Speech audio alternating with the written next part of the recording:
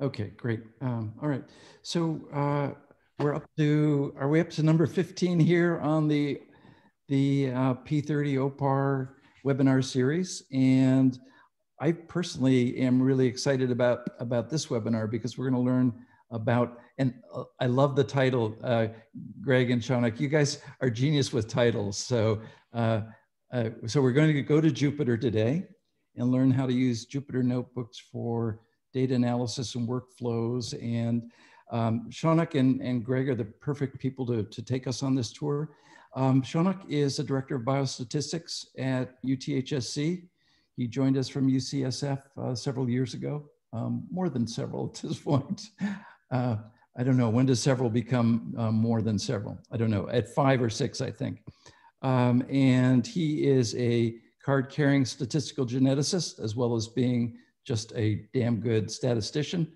And Greg has been working with Saunak now for a couple of years. Greg and I met quite a few years ago. I don't know when it was exactly, Greg, but Greg and Saunak have been teaching a number of classes in R, and to the best of my knowledge, this is maybe the first presentation, at least in this particular style, on Jupyter notebooks. So take it away. All right. You want to say something, Saunak? I'll take. Gregory.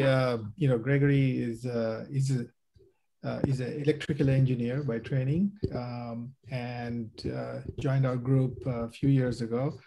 He's always interested in trying new things and has been a leader for our group in getting us to try different things, new things. And yeah, over to you, Gregory. Look forward to what you have to say. All right. Thank you. I will start to share my screen.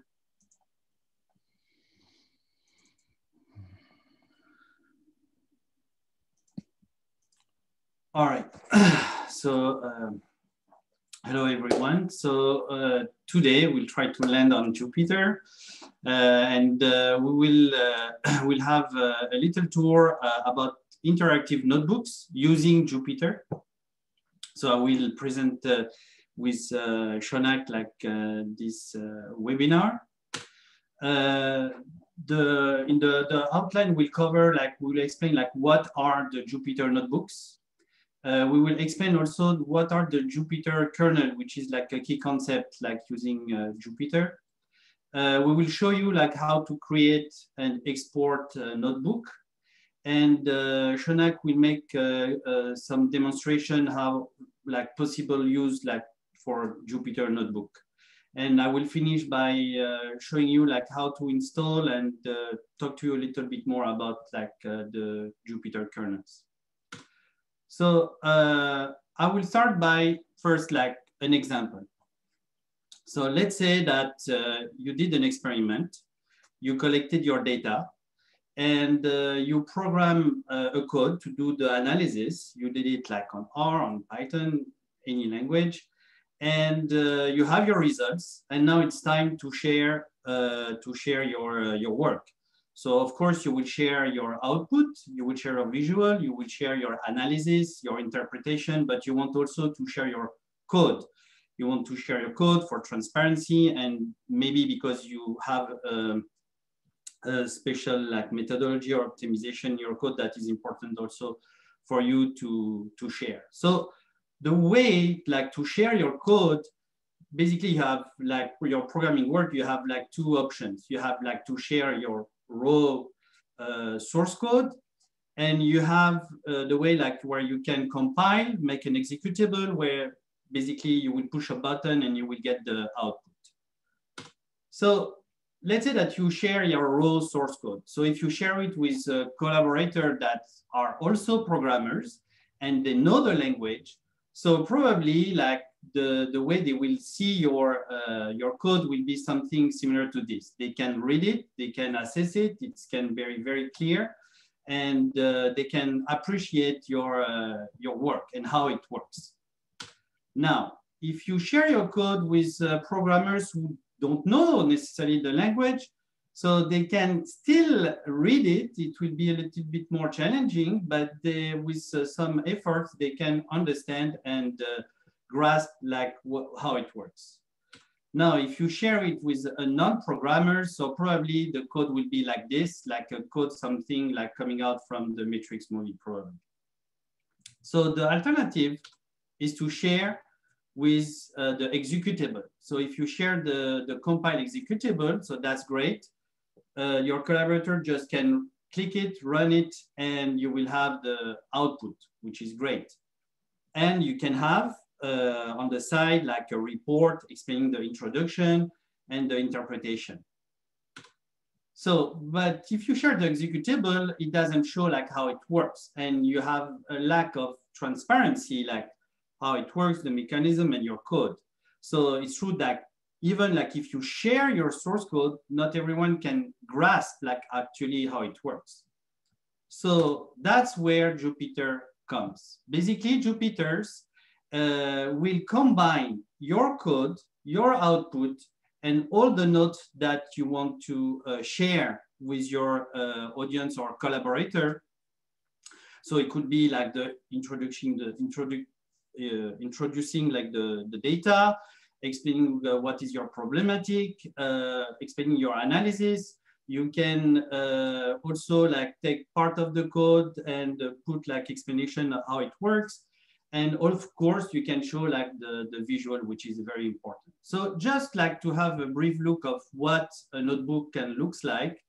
So I will just go like I found a notebook on GitHub, okay, which is public, that Jeffrey Cantor from Notre Dame University wrote. So it's a recent notebook about modeling and control of campus COVID. So here is just like a rendering on HTML of the notebook. You can download it on your computer and you can open it with a Jupyter interface, but just look what a notebook can look like. So you see your text, you see your introduction, what it's talking about, the variables. So here it's about like using a model for the COVID spread. So here, the people who know Python will recognize the code of Python. They may be like able to read it. The one who doesn't know, they can skip it or run it or try like to understand.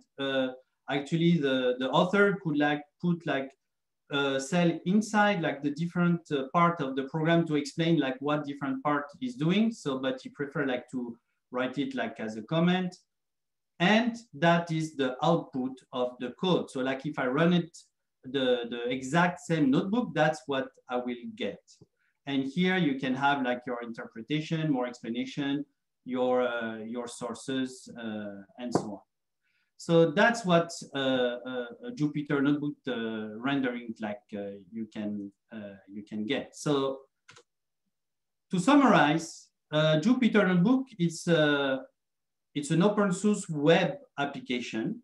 Okay, so when you open it on your computer, it will use your browser like Safari, Chrome, Edge from Microsoft, like could be also Firefox or Mozilla. And it in one single document, you can combine your explanatory text, your live programming code, that is important. Like it's not static, it's just not like a copy paste of your code. It's like your code that can run, that you can modify in live. And you have all the visualization and you can add to the notebook like multimedia resources like widgets or videos and more. So now we know what is a notebook, but how to open it and what are our support, our interface, like to work with your notebook. Well, Jupyter offers two kind of interface. The Jupyter notebook interface, which is like the first one, the classic one. So we will show you later.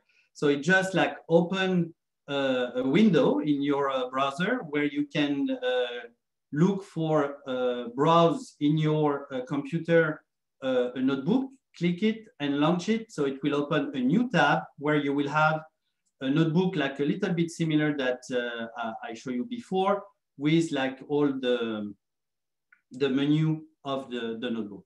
So the Jupyter Lab is a little bit different. It's like the next generation of interface of Jupyter Notebook. It gives you more the feeling of an IDE. An IDE is an integrated development environment, like RStudio, for example, or PyCharm. So I would say a feel like, because it's not like a full feature loaded IDE, but in one window, you will be able like to browse, like in your computer, open file. You can have many tabs or windows inside just one window. And also we will show it to you. So now about the kernels. So we know now that Jupyter is an interface that allow you like to write the text and write the code and share it. So you have your programming language. So here I just give like some example, Julia, Python, and R, but there is many more that Jupyter can support. And you have kernels. Kernels, they are processes, programming processes that will interact between your Jupyter and your programming language. So basically, quick interruption there, just to explain where the word Jupyter comes from. You might think based upon it's not the planet Jupiter, but there's a good explanation, Greg.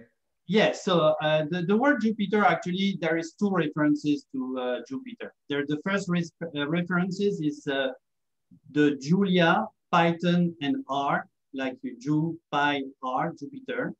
And also it was the reference is to the notebooks of Galileo, were discovering the moon around Jupiter, so the referencing to his notebooks. So that's where the idea comes from of Jupyter. And so yes, so basically the kernels will give like the interaction between those language and your interface. So you can, every time that you open a notebook, every time you will launch a process, a kernel. If I launch a notebook using R, so I will have a RR kernel in the background. If I open another one, I will have another kernel, and each kernel contain all your workspace, meaning like your variables, your data. So there is some way, but we'll not cover that today, but it is like independent workspace. And you can also open simultaneously like a kernel with iJulia or Python or other kernel. So, before like to install or Python Jupyter on your computer, you can have like the chance like to try it. So actually, you can do it like right now if you want to. We will first. I will talk about the first link. So, if you go to the Jupyter website, okay, on Try Jupyter, you will have the occasion like to try or Jupyter Notebook with Julia or Jupyter Notebook with Python or R. So I will choose like Jupyter Lab, the Jupyter Lab interface. And here, when I say Julia, because there is the kernel will be installed for this particular Jupyter. So here we'll have like Python, I think C, C++, and R kernel. So when you open it, it will open in the cloud, but actually what you see here, it's exactly like what I could get like if I launch it from my computer. So here you have access to some data. So in this space, you have like to browse what you have in this directory. So that is the root. Here in the launcher, when you start, it can propose you to create a new notebook using Python or C or R. If you have other languages, they will appear here. You can open the console also, and I will show you. You can open a terminal to have access to your computer, or run some bash command, you can create a new text file or create a markdown. So what is a markdown file? So for those who are not familiar with the markdown file, so basically you can go like write markdown on Google. You will have like the three first link. I think they are very good. So markdown file is a lightweight markup language in the sense that if I click it here, you have like some basic example. It's a very easy and very basic text processing language. So let's say that in your text file, you write like your title and you put like a hashtag. That's when you render the markdown file, that's how it will appear. So there is like different notation. Like for example, if you put an asterisk, you will have between, here you go, 2 asterisks, and your text, it will be bold. And if you put just 1, it will be italic. So you have like different way like to load images or links and so on. So it's very straightforward. So let's go back to Jupyter. So now in Jupyter, you can open also PDF. You can also open even like HTML. And you can also open like your data, your CSV data. So when it opens it will read your CSV data and it will create like a spreadsheet with all your data. Here you go. So that is your data. You can go through it and you can have like a peek of what you have. So I just want to show you also here. Basically here the memory will indicate like how much memory do you use with your Jupyter and how many it's your maximum, or basically what is all your system using as a memory and what you can use. So I will open some notebook. Okay, so let's try this one. This one is a notebook for Python. In this notebook for Python, we see we have like codes of Python, and here that are the text. So the text, when I double click, you can see that is what I was talking about, the markdown file. So I can here, I can change here. Basically when I create a cell, I can decide if I want like a code. So the code will be like in Python here because we choose the kernel Python, which is here in you can always see which language do you use. And here in Markdown, you can create like Gregory, yes. Could you increase your screen size? Oh, sure. Challenging to make sense of this. Keep going. That's about the minimum. One more would be better. All right. Yep. There you go. That's good. All right. So here, like for example, like I told you before, like you can change this, so this will be bigger and so on. So that's how you will create your text. So like now, if I want to run, I can run cell by cell, like Shift Enter, or you can click on the cell, press play, or I can decide like run all of them, like it will run all of it. And here it asks me if I want to save one figure, because here it asks you if you want to save it, and it will show you like the output, the visual that you asked. So you can open R. It is the same. So here there is no text, and the same way I can run it. So we can here now we use the R kernel. So here that's another example of Python where we have more text. So here in the tab, you have like a table of content, like when the notebook is very long or very big, that is shortcut like to go from one section to another. So basically that's depending to the header. Like if you have like a bigger header, it will have like the content here. You can show like actually like the part with the numbers. You can include also the text if you want to in your table of content, or you can include the code if you want to, and you can include, of course, everything if you want to see everything. So I said that you have also the opportunity like to open a console. So I can create a console. It will tell me what language do I want to use. Let's say that I want to use the R console. This I don't need anymore. And here I have my console. I can drag it, put it here. And now I have my console, and here I can like type like if I was in an R console in R Studio or whatever. So another nice thing, it's the contextual help. So the contextual help will allow you just to click on one function, and like, for example, if I click here, it will directly give me the help, okay, of my function head. So this is with R. So, but if I open like a notebook with Python, I don't know which function, let's try this one.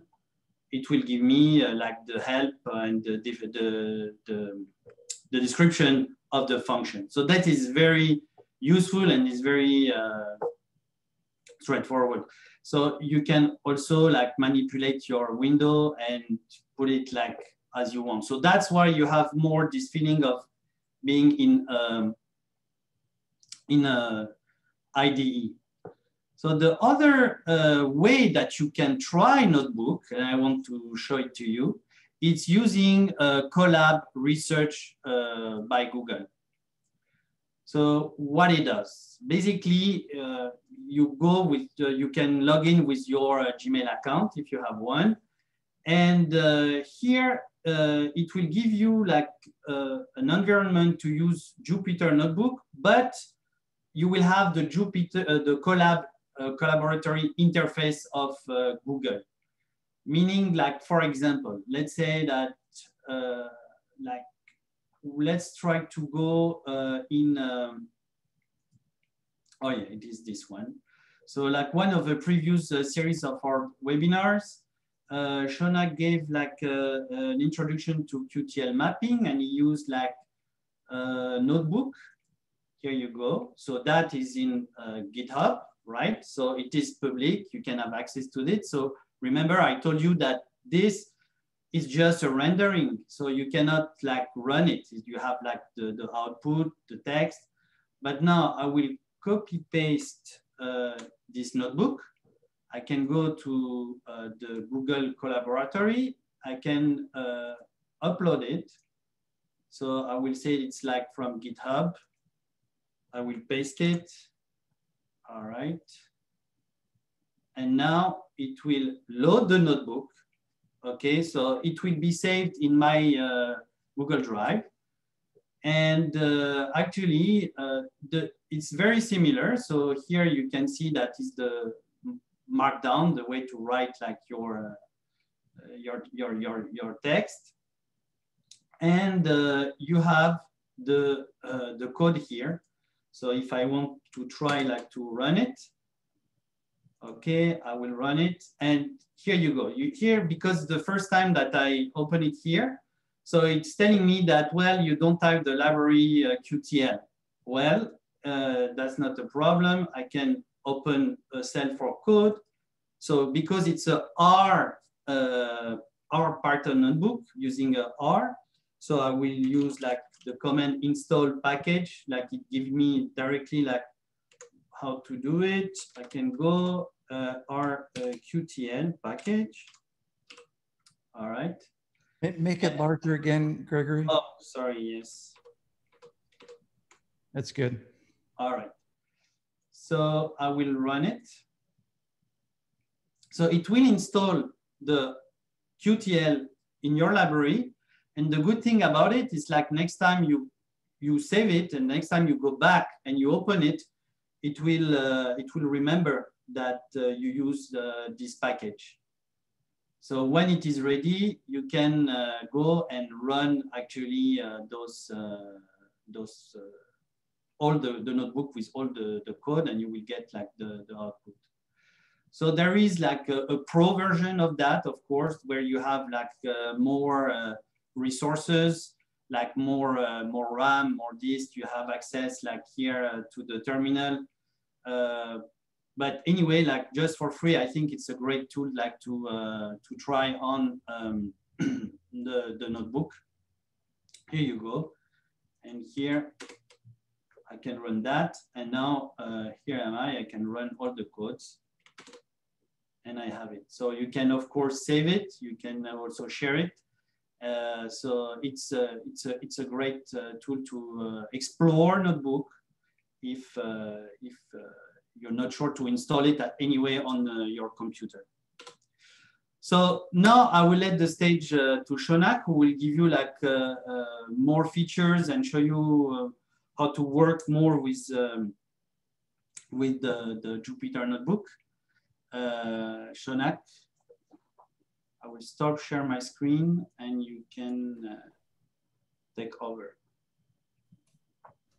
Thanks a lot, Gregory. That was terrific. I just wanted to interlude a brief interlude, and just to say that what everybody's looking at, and we have 34 participants now, minus Saunak, and I guess 32, is that, in my opinion, this is really the first compelling post-Gutenberg way to publish science. From Gutenberg to today, as far as I'm concerned, where you might as well have been using an ancient printing press to do your science. The internet provided a great alternative nearly 30 years ago, more than 30 years, about 30 years ago. And we still haven't really caught on. But now with Jupyter Lab and Jupyter Notebooks, we can really get beyond mere storytelling that we could read to our children sitting on our laps. Our children, instead of having a storybook, will be able to actually work with the data in the next few generations. And Jupyter Lab makes that possible. Yeah, that is true. Yes, yeah, I agree. So I'll show you just a few examples of how we use it in our group. And I want to say that everything that we are going to show you will be in the repository that Laura is maintaining for these webinars. If it is not there already, it will be there in a few days at the most, maybe later today. So these are the materials for today, and I'm going to show you a few kind of use cases. The first use case is let's say literally a notebook, and this is not exactly what has happened, but it is inspired by what I might call a consulting interaction. Somebody comes to us for advice on some statistical analysis. So this is a made-up scenario, but this is something that clearly could have happened. So I'm putting my notes into a computer like this Jupyter notebook, and it has these two simultaneous purposes. It has the purpose of like writing down my notes, and it also has the purpose of explaining to the client, certain things like how does power and sample size behave. So here are my notes. I'm saying client wants to conduct a 2x2 factorial experiment in mice. The two factors are the strain and diet. And the outcome of interest is insulin levels measured in the serum. And the client wants to know how many mice they should have in each group and how the data should be analyzed. The client has plans to collect data with many more strains and with a more diverse array of metabolites. And I think there are probably people in this audience who can relate to these. Right? So, so I made this note, and then I want to also maybe show them how power and sample size work. And so I have pre-written some simple functions to calculate power and detectable effect size in an experiment. And so, here is a very simple power function for specified mean, normally distributed mean with a alpha of 0.05. I write the function, and I write another function to calculate what is the detectable effect size with 80% power with 5% test. Quick. These are probably I would write ahead of time. And then I want to show them how they can visualize power. So here is there are two groups normally distributed, one with mean mu0, the alternative with mean mu1, and the standard deviation is say 1/20. I have a significance level of 0.05. So this is probably not news to anybody, but if anybody in this audience, but I could make a figure that looks like this. And I can say, okay, if you make the alternative mean a little bit higher, then what will happen is that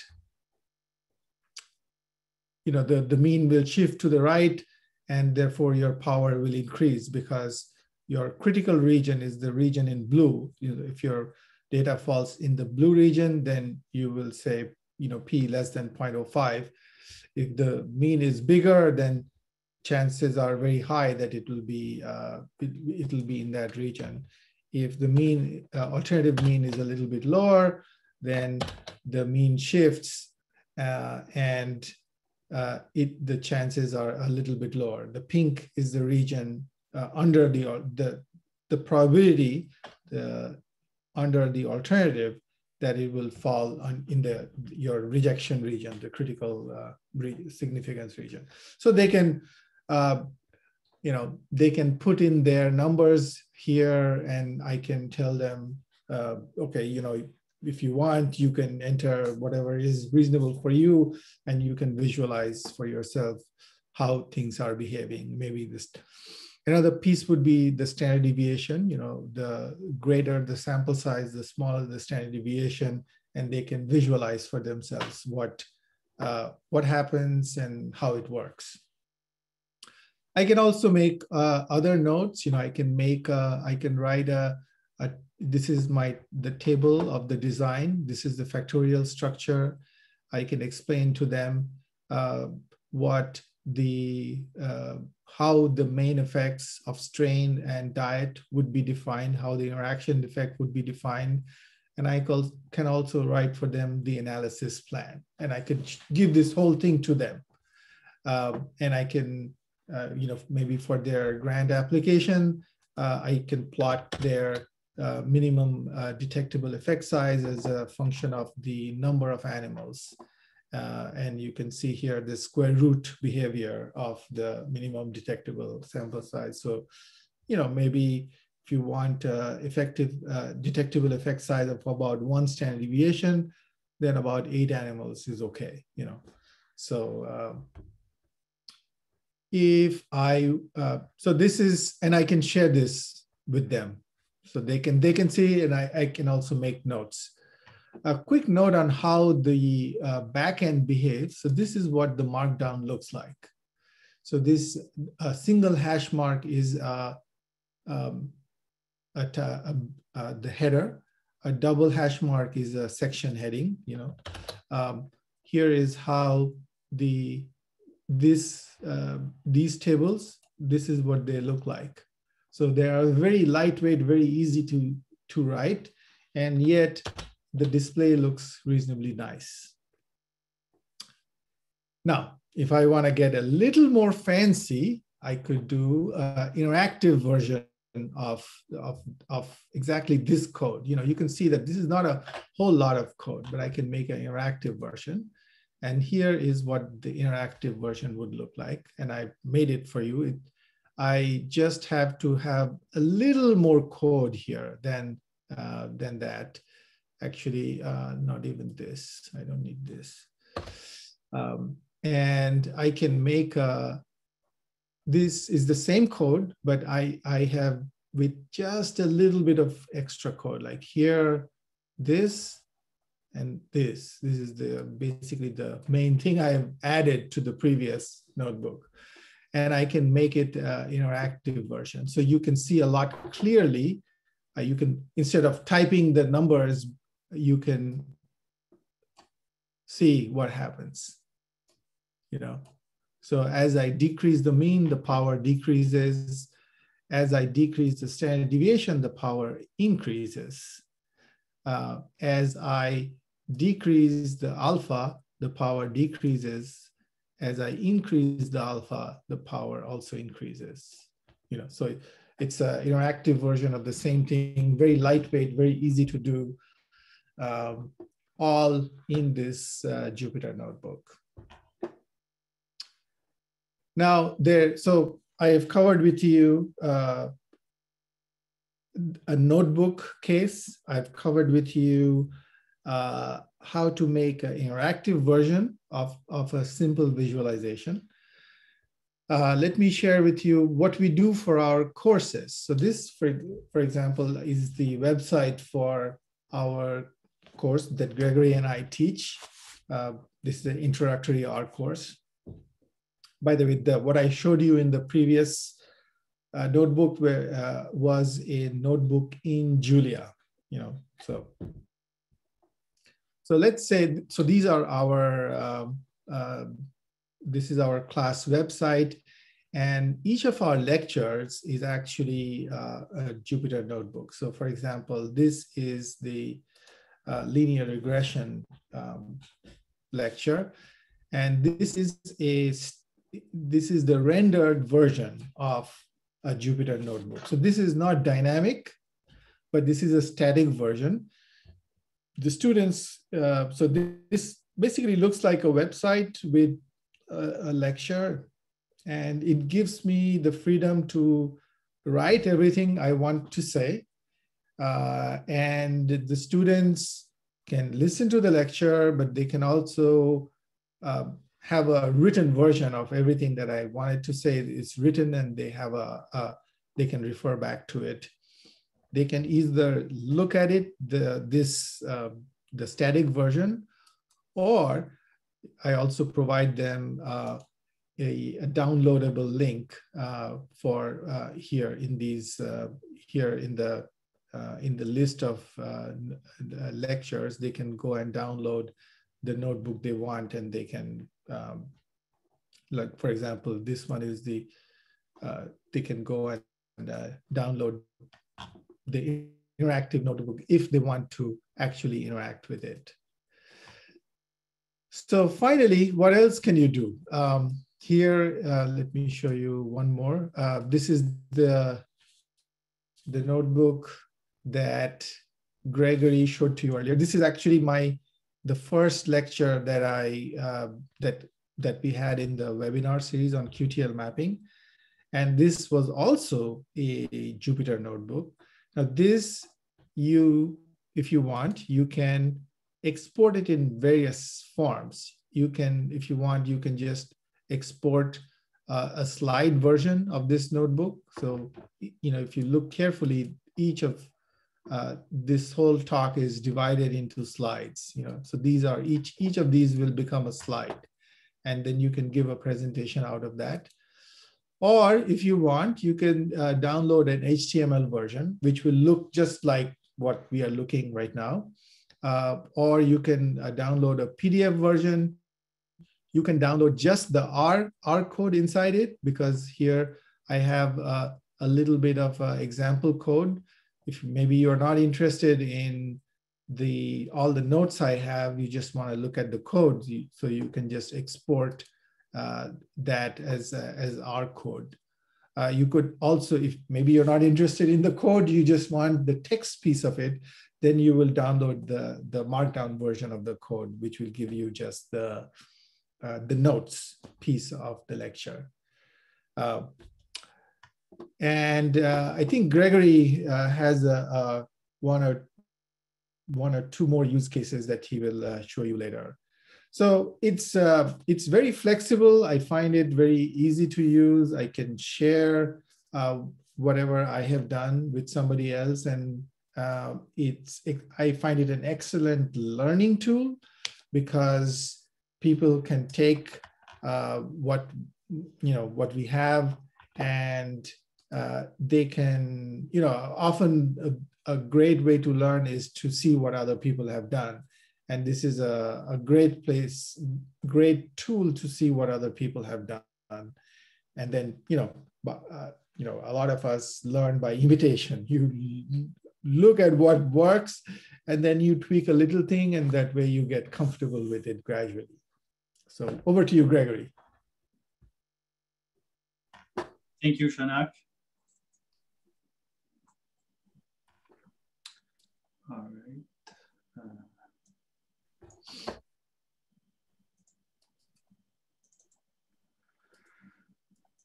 Okay, so the one more thing that we want to show you. So it is like first I want just like still active. Yes. Here it is like what is just like some piece of his notebook that he show you, and there is an extension, and I will talk about the extension. So there is an extension. It's called SOS, and basically you open your notebook like with the kernel SOS, and here you have it like the logo and the kernel SOS. And this is a great feature because it will allow you in one single notebook to have multiple languages in the same document. Meaning, like, for example, here I have my R notebook. I read my data. For example, I do my histogram in R, and okay, I take like the phenotype of this data, and now I'm using Julia. So now here I can change here in each cells what actually languages that I want to use. So, and you can have like a lot. So here that is Julia. I will run it, and here you go. So this is Julia. Now I can mix different languages, and that is a great feature because sometimes you have like a package in one language that you want to use. You don't want necessarily like to use like a package that you will call the language inside the language, but just like go directly use R. Okay, now I need Python to do this, I will do that. So it's a really great feature. So this it is an extension. So here, oh, I need like to reload. Okay. If you don't use it for a moment, it will just shut down. So I need to relaunch it.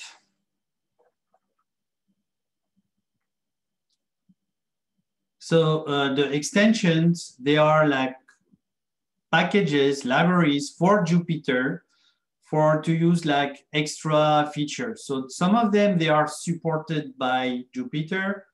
Others, they are not supported by Jupyter, but you can install it like manually. So that's where you have it. So that's, okay, enable, and that's where you have like those one are installed here. So let's say that, for example, I don't know what is this, okay, let's give an example like this. For example, you can see like, is there an extension that directly allow me like to use, integrate GitHub, Git versioning like in my Jupyter. And here you go, you have this. So if you click on that, it will go like where you have the extension, and here they will show you like what are the requirements, how you can use it, and how you can install it in your Jupyter. So most of the time you have like just a press button like to install it, and it will install it for you. it will create like all the environment, like adding the button, the menu for what you need. And to able to use it, you need like to relaunch, to rebuild like your Jupyter. You just like log on and relaunch your Jupyter, and like this you can have your extension.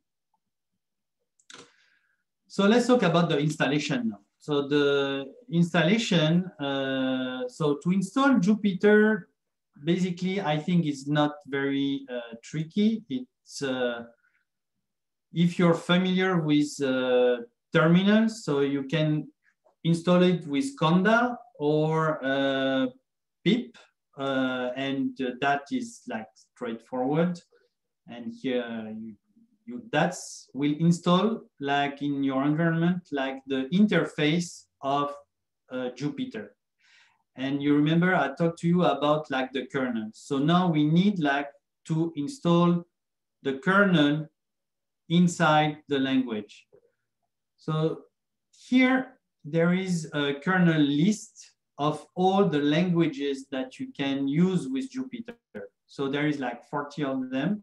Some of them, they are redundant, but it's like a pretty large options. You have, of course, you have R, you have Julia, you even have SAS.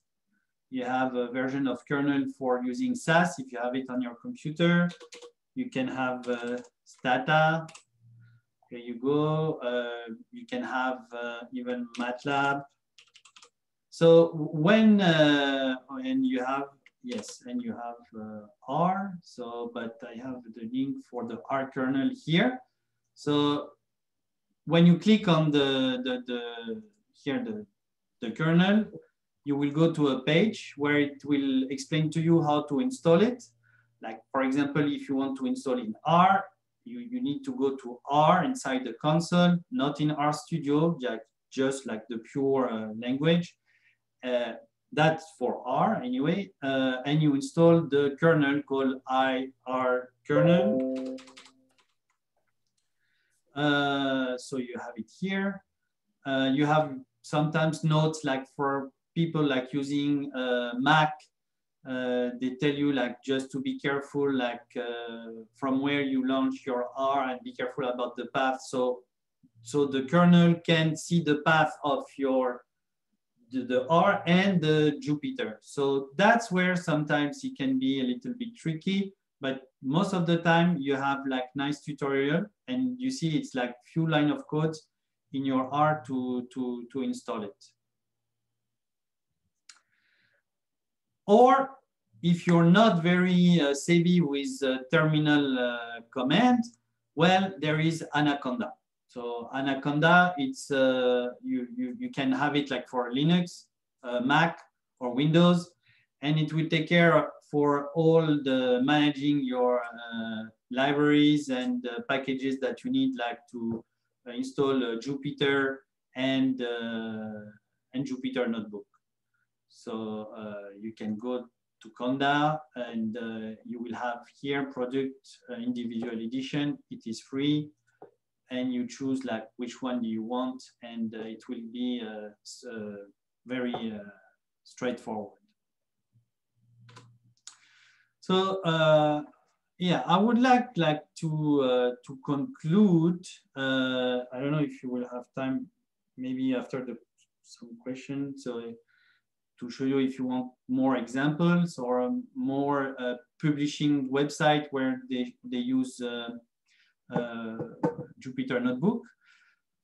But the main benefits of using Jupyter, first is like the choice of the language. So I mean, like notebooks, the idea of computational notebooks is not new. Like I think the first one who used like computational notebooks was the Mathematica. And you can have like now in R, you have like RStudio that have R Markdown, where you have like a kind of a notebook, but you don't have like this live interaction. You can have, like I show you, like Stata, SAS, Python, even C, C++. So even like non-scripting language like can be used with Jupyter. The other benefit is the live interaction with your code. So like, for example, you want to present something, or even like you want to share a notebook, someone wants to change, like just change the input and run exactly the same thing without thinking about like what it's doing. So it's very interactive and it's very user-friendly. So the notebook sharing, so I show you like how we can share it on GitHub. Even people who are not Jupyter, they can go on Google, Colab, Google, open it there. So there is very easy way like to share. You can just mail it. You have like the interactive output, like the widget that Saunak show you. And for me, that I think it's a great tool for teaching and for prototyping. Like when I start a project and I want to get familiar with the data or get familiar how I will just analyze it, I open my Jupyter and I go directly like from one line code to another. You have directly the feedback that is really great. But like if I want really like to develop like a package or a big project, I will still miss like some features like in IDE, like a debugger. So actually right now, recently they provide the debugger for Python, but you still don't have a debugger for R or for Julia. So little things like this can miss. The other thing is like when you do like your Jupyter notebook, you see that there is like some cells, and you can see like every time you run 1, 2, 2. So it's incremental, you know, incremental running code. So if you're not paying attention, it is true like if you change something earlier and you rerun and you forgot you change it meanwhile and you run it, you have to be careful about like the order, like because you can run it like not necessarily from the top to the bottom, but you can start by the middle. So there is like the second sequence of execution. You have to be careful about that. You have also be careful about from where you launch it. I mean by that, like one of the first thing is like when students, they use it, they launch it and they say, oh, I cannot find my folder, because basically when you launch from a specific place, what will happen, I can give you a quick example. So like this, it will be clear. So let's say that I launch it in from my terminal. So here I am in the directory C, in subdirectory of bigger, yeah. Gregory, bigger. Okay, so this I don't know how I will make it. Let me try. No, I'm sorry, this will not work. Okay. But anyway, so you have like a directory, and if I do like Jupyter, I will launch it like this, Jupyter lab. Okay. So you see like it's C, Git, blah, blah, blah, blah, blah, blah, blah. But when I launch it in my Jupyter lab, okay, I will not have access like directly from my file browser to whatever file which is higher in the hierarchy of my folder. You see, so that's where I can go. I cannot go like, I cannot go higher than that. I know that is like in C, blah, blah, blah, but I cannot go to that. Or you have to open it like this, open from path, and you have to write like all the path.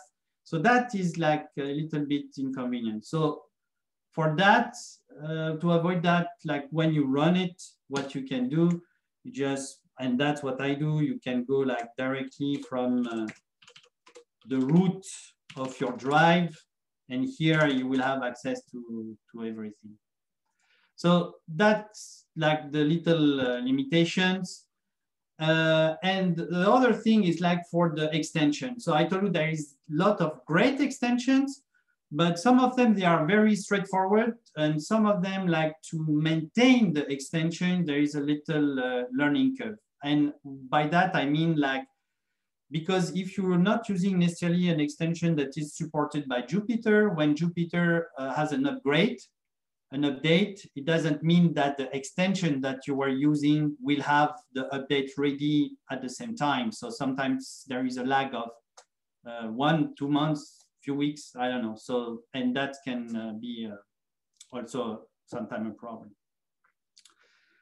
So I want to thank you all for listening to us. And I encourage you like to go and explore Jupyter. We give you like the link. We will post like all the resources in GitHub.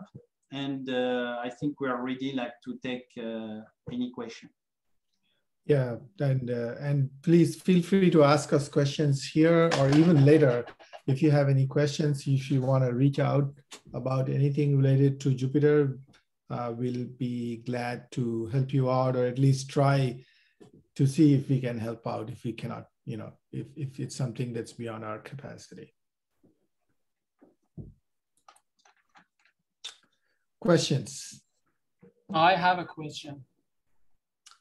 Okay, go ahead. So my experience actually with Jupyter Notebook and Jupyter Lab is pretty much the same experience they had with supercomputers at Oak Ridge. So it means that when your program is pretty much developed and ready and you want to just test it on, for example, a data set, then these two platforms are good. But when you are in the development stage, pretty much none of them are going to be great choices for your work.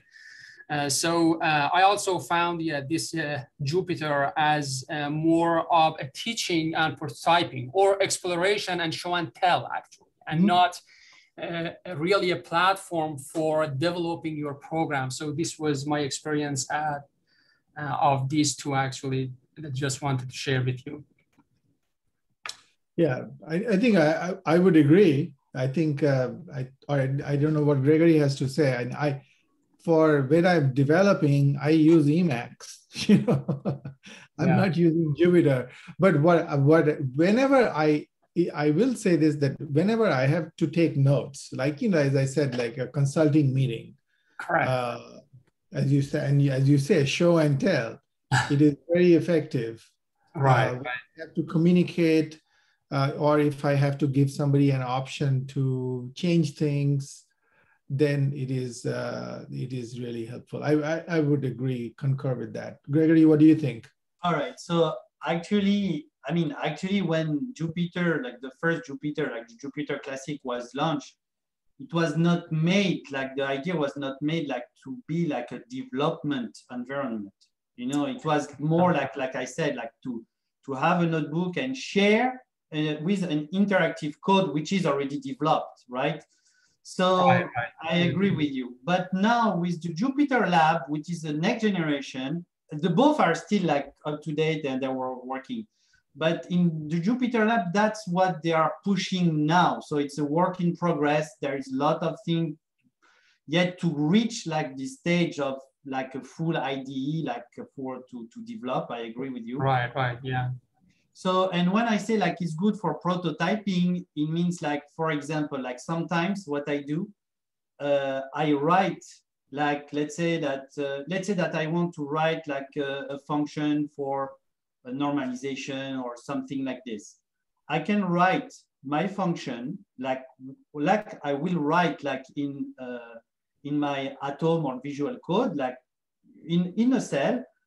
And when I feel when I'm ready, you know, like to really like to start, I can reuse just this code that I wrote, like Saunak said. You have an option like to export just the code. And the code is just like, it would be a .gl or .r. And then I move on to my development environment, like you said, like where it is more, I think like robust and more, you have more facility and yes. So I agree with you, I agree. But I think like in the future, Jupyter Lab, what they aim is like more like to be a full IDE, but they still have like some, in my opinion. this. Yeah, the other limitation is actually versioning and merging. Assume that a number of people are working on a collaborative project and they create different versions, and then I think it's going to be a challenge to just merge those versions. So maybe not ideal for collaborative work. So for that, actually, so we had exactly this problem with Saunak when we were working on the R classes. So let's say that I was working on a notebook. I put on the GitHub like the notebook, he changed it. I couldn't reopen it. It was like messy. There was like problem of merging, and behind, you know, it's like, yeah, so that is true. But they created an extension which is called Jupyter. And basically Jupyter was made exactly to solve this problem. And by that, what I mean is like when you create your Jupyter notebook, you pair your notebook with, let's say, like if it is R, I pair it in R Markdown type file. And that's what I will versioning on GitHub. And this R Markdown or any other like pair file, which is not a notebook, there is no problem of versioning of merging. And the good thing is like I can open it back. I can convert back directly in my Jupyter back to a Jupyter notebook. So Saunak, I don't know if you can, that's what you want to show? Yeah, I'm showing that, exactly that. So this is what the website looks like. So Gregory and I, when we work on our class, we don't send anything to each other. All our interaction, even the website that I showed you, everything is through GitHub.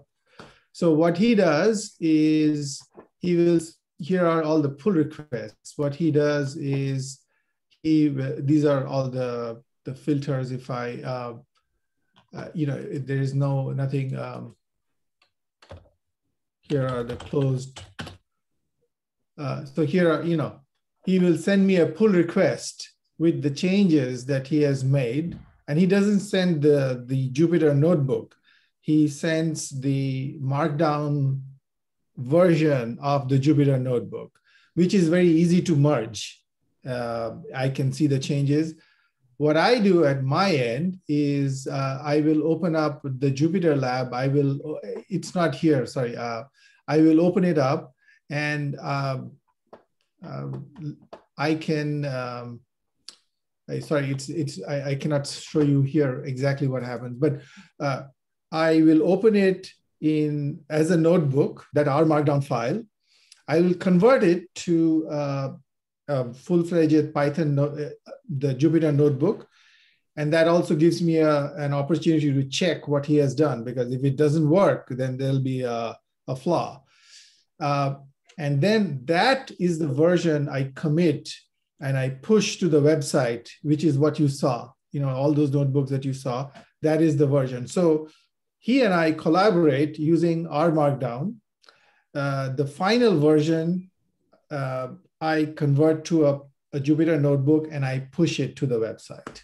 So yes, what you said is correct, that the Jupyter notebook by itself is very difficult to version, and I do not version it. So we version control the R Markdown version, which is a lot easier to see, merge, you know, see the changes. Right. So I can share my screen and I can show what it looks like.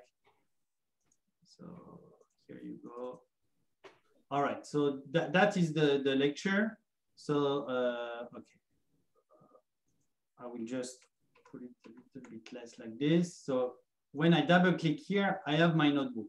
All right. So this is a lecture about like factors, and using Jupyter, Jupyter, I paired like in the R Markdown style. So actually, when you do it, you don't necessarily have to do like R Markdown. There is other options. Like here, I click Jupyter. And here I have possibility like to just pair it with books, with a script file, like that will be easy, like for merging and versioning. So naturally, we use R Markdown with R.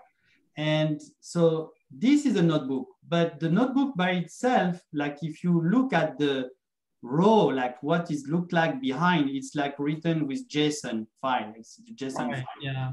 So, and that's where when you try to mix it and to write it, like it can be like it can be problematic. But the R Markdown file here, and I will open it. So it's exactly like R Markdown, you see? So it can be opened actually in RStudio. And let's say I don't have this one, and here I can just delete it, okay? I can delete, all right? But with this one, because it was paired, I can open it back as a notebook. And that's how Saunak is doing on his hand, you see? And in a moment, when I save it, it will recreate like the notebook here. Oh, okay. So yeah, so basically without Jupytext, yeah, it will be so challenging and it will be very difficult, like you said. So this is a great get around. oh yes, yes. Yes.